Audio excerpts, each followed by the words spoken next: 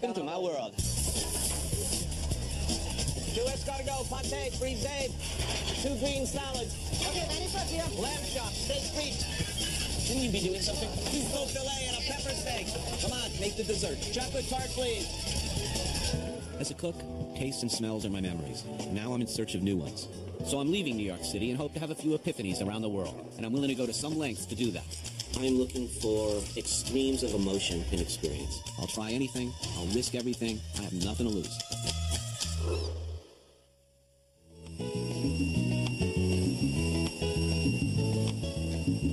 God help us, what we think of in America when we talk about Mexican food is again and again, you know, tomatoes, cilantro, a little jalapeno, a squirt of lime, gobs of sour cream, cheddar, and maybe Monterey Jack cheese sprinkled on top, some crappy refried beans.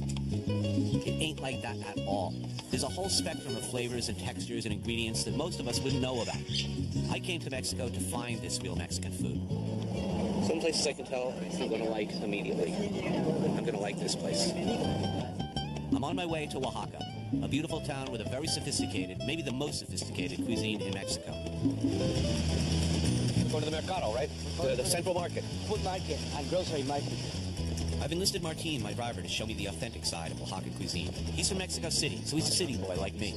We can buy some food and maybe buy a breakfast. And some chapulines. What's a chapulina? Grasshoppers. Grasshopper. I don't know that I'm ready for that for breakfast. Yeah, why not? Yeah.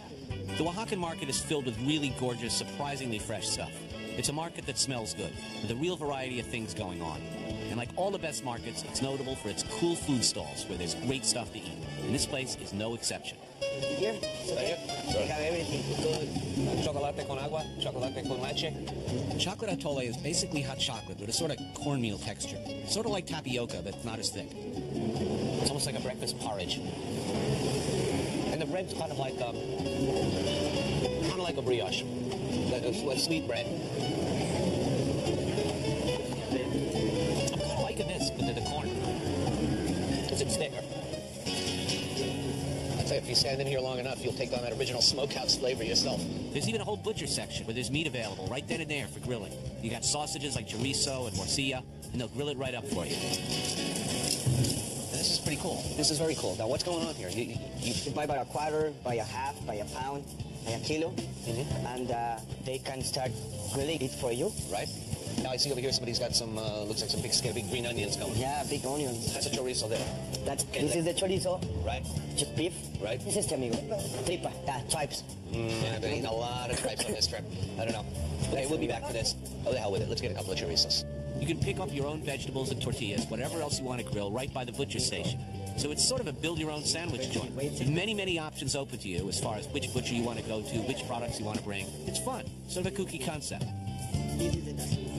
Now, what should we do with these? Should we get something to eat with that or just snack on it? No, we can have a tortilla or just a snack. I think just a snack. I want to get a little light eating this morning. So like corn and hot chocolate. Oh, yeah. Oh, that looks good. Look at all that nice red stuff coming out of there. Oh, that's really good. Spicy, wonderful, oily, greasy, smoky. That's really good. What do we owe? 12 pesos. I need a little time to regain my appetite, so we take a moment to check out the goods. I've pictured my floor staff many a time in exactly this position. Oh, yeah, okay. Here's where I'm really getting turned on, the chili section. Chile mulato, chihuacle negro, Pasilla, mije. chilo pasilla mije, chile guajillo. You could do an entire 22-episode series just on the chiles. There's so many of them. Each has their own characteristics, some of which are very subtle. You know, various stages of one particular chile, you could get going a big discussion on that alone. I don't have the time or the knowledge to pursue that subject as fully as it deserves. What's the hottest pepper here? Habanero. These are dried habaneros. Dried habanero. Okay, I need a bag of those. My old friend Steven has some pain on the way. Ah, grasshoppers. Okay, now you have to put them in your mouth. Right. A little grasshopper, big grasshopper. Big grasshopper. Just And pop you right just in? go like that. Yeah? They're good. Where's the flavor coming from? They put spices? ¿Qué le pones al chapulín? Garlic, lemon, and salt. More bugs, grasshoppers. Big deal. Been there, done that. It's so last week. I have a few grasshoppers at this point. It's like eating potato chips. Crunchy. Muchas gracias. As if I haven't gorged on enough odd food already, Martine tells me that the market has a place known for its menudo, or tripe soup. I think I need a bowl. It's everything inside. Make you strong? Very strong, special for hangovers. That's one for you. Oh, yeah. That's belly, eye, olunojo. Good. Heart. Oh, yeah. Extra heart. Yeah. Leg. The leg, right? Leg. Leg? Leg. Yeah. Mouth.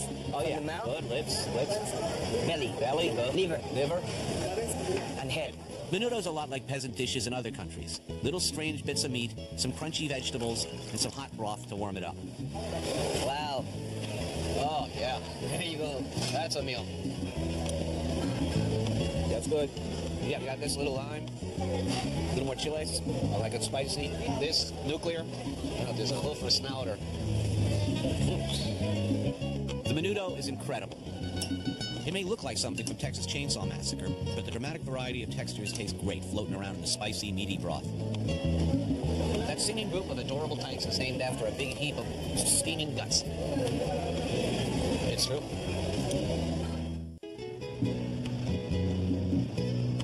I can't be within 500 miles of sun and sand and not spend a day at the beach. So I begged Martine to take me to the coastal town of Bordain.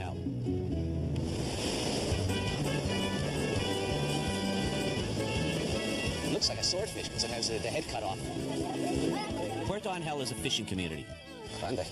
Cleaned up, ready to go. Looks good to me. Lunch. As in so many fishing communities, people recognize the boats from way out. As soon as a boat comes in, they come in quick and everybody runs to get the best fish. Some of this goes to the market for wholesale. A lot of it is just bought by the locals to bring home and take care of their own fish needs. Since I was at the beach, I decided to go snorkeling, which seemed like a good idea at the time. In case we need to cook something, we need a lighter. I got one. But now, looking back, it was just another pointless venture in television entertainment. The plan was to have the buff, brown, and studly Chef Bordain go diving into the water and come up with a snapping, monster-sized fish, followed by a photogenic scene of me grilling fish in a woolly sweater on the beach over an open fire. In fact, it was a spindly, pencil-neck, flabby-assed, and semi-nauseated Chef Bordain tenuously wading into the freezing water with a wiry Mexican guy named Leo. He basically line fishes while snorkeling. He dives down, finds a big one, and then tries to sucker him in. We're out there in our snorkels, and he dives like 25 feet down. He's down there for a long time. I get around halfway down before my ears are going nuts, and I gotta come up and get some air. 2.5 packs a day. As so often is the case at debacles like this, after 20 rip-roaring minutes of pointless idiocy, we wrapped up this exercise and ran over to the nearest beach bar, where we ordered up the fabulous fiesta of frozen fish. At this point, I don't care if I'm eating Mrs. Paul's fish sticks. Food always tastes good when you got sand between your toes. Okay, I'm ready for the hot tub scene.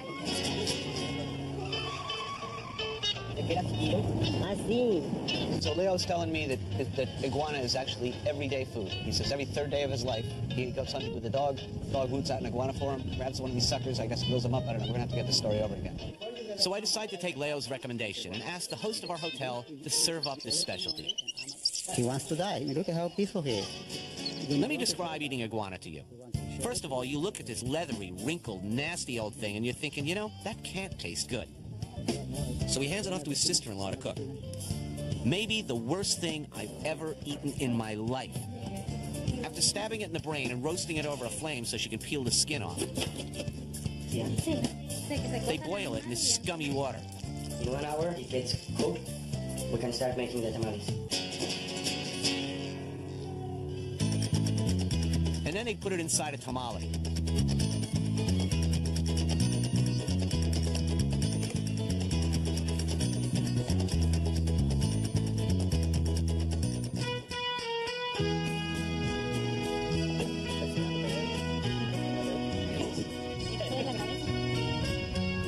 It's like I unwrap this thing and it's like, what the is that?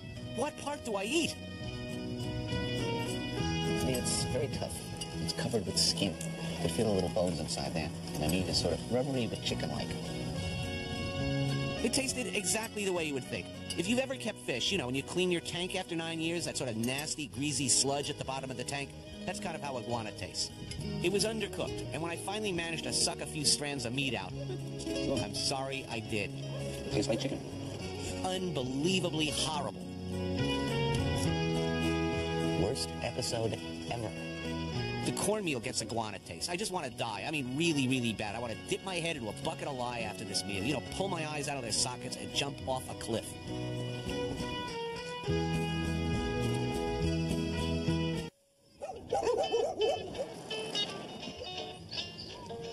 We're going to visit this woman, Dominga, who's famous for her traditional Oaxacan tamales made with banana leaves instead of corn husks.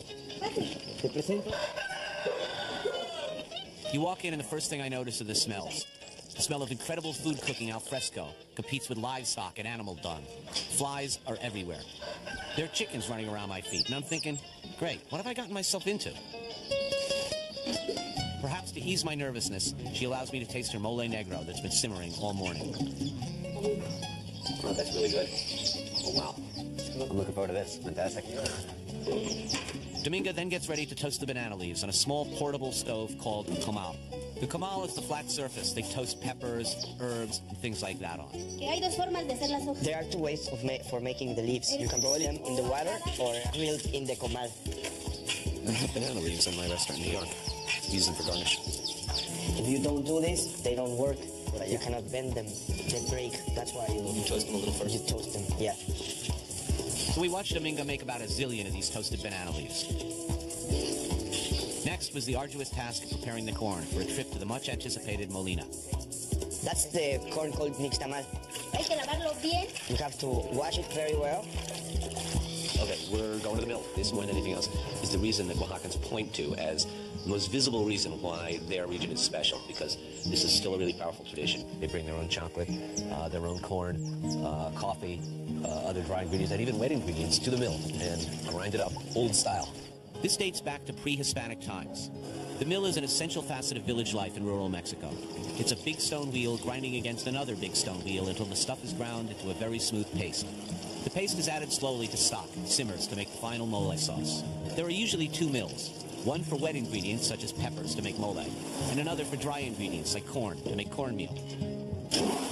We watched Dominga grind her freshly washed corn into cornmeal. Dominga came earlier this morning to have her own peppers ground into paste for the mole we tasted just a few moments ago. Gracias.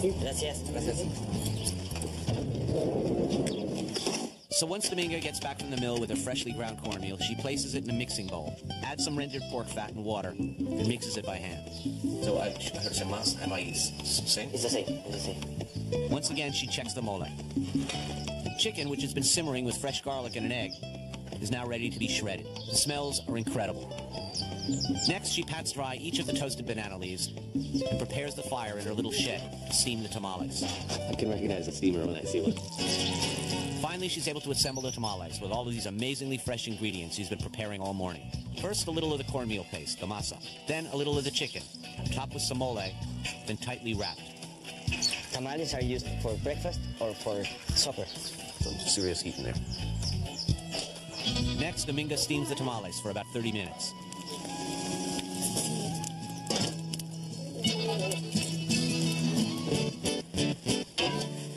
Looks like the tamales are finished cooking and finally ready to eat. Seems like Martine gets the first sample. Wow. This is living. Okay, that looks good. Yeah, that's not good, that's great. That's really good. Really, really fine. Good for hangovers? Gotta be. This is fantastic. Like no tamale I've ever had. Light years better than anything I've ever had in the past. Really good. Flies don't necessarily mean bad food. In fact, sometimes flies seem to indicate really good food. You don't want to smell animal dung where you're cooking, but it's not an impediment to a good meal. Dominga's a good example of this. Forget about every Mexican restaurant you've ever eaten in. This is food. Fresh. Fresh and made the original old school way. I'm gonna have to have another one of these. A little piece, missed a piece. Oh, yeah.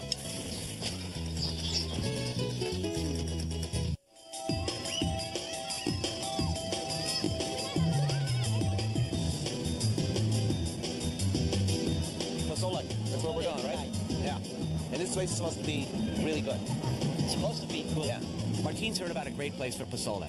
It's pork and corn soup, which I love. Geez, those tacos look good. Look, I was just going to have pozole, but these tacos are looking really good. And that looks like chopped up head. Exactly. Cheeks, snout, ears, all the good stuff. Clearly, popular joint. All right. Sometimes street food is the best food. Pozole para el señor. As you see, families flock here for a simple but hearty meal. This restaurant's got it all. This is exactly the place I like to eat when going out to dinner. And just the type of companions I'm looking for. This guy makes tacos faster than I can say tequila. It's the texture, the meatiness, the intensity of the flavor, and the freshness that make this the ultimate taco. The best pork taco I've ever had. It's wonderful. This is a good example, actually, of you go looking for one thing and you find another thing. When I looked for pozole, I found some really great King Elba tacos. And one more.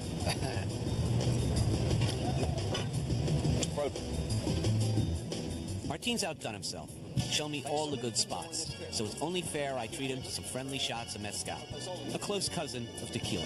Now, what's that chaser they call? Sangrita. Sangrita. Little blood. A little blood. So a little mezcal, a little blood. How's me? Sounds like a nice mix.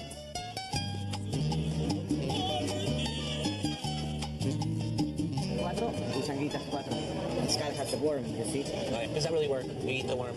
No. No, that's highly overrated, by the way. Never did anything for me. They say the worm at the bottom of the bottle of mezcal makes you hallucinate. Okay, first, the lime. Little maguey worm pepper. They don't just use salt. They use ground up maguey worms and salt as a condiment. Good. A hot sauce chaser or sangrita to kill the worm taste. My stomach's saying, what the hell? Let's do that again. Let's see, why am I drinking this? To get drunk. To take the pain away and the humiliation. Let's see where this evening's going. Will I never learn? Never challenge a native to the local firewater. Start singing. Hit me with the nearest, like, hit me with this and just drag me back to the hotel. You want another one? No. You want another one? I'm enjoying myself, trading shot for shot with Martine, but I fear that this evening will end badly. Despite my unfortunate foray into the world of reptilian cuisine, this has been a real learning experience.